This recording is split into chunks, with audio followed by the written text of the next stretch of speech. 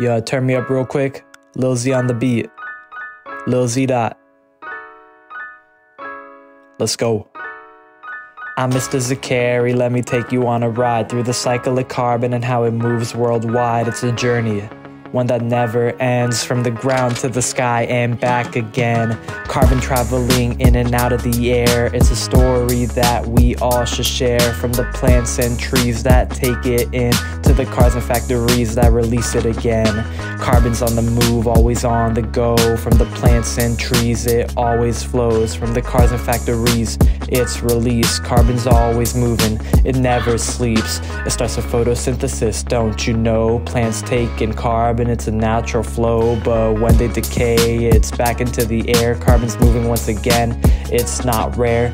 Carbon's on the move, always on the go. From the plants and trees, it always flows. From the ocean deep, it's absorbed with ease. Carbon's always moving, it never leaves.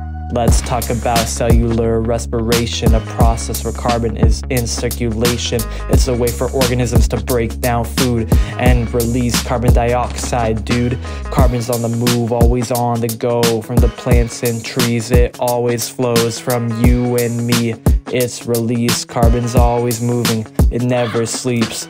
Organisms still need energy at night. Cellular respiration happens without sunlight, breaking down glucose to produce energy, releasing carbon dioxide. It's all chemistry.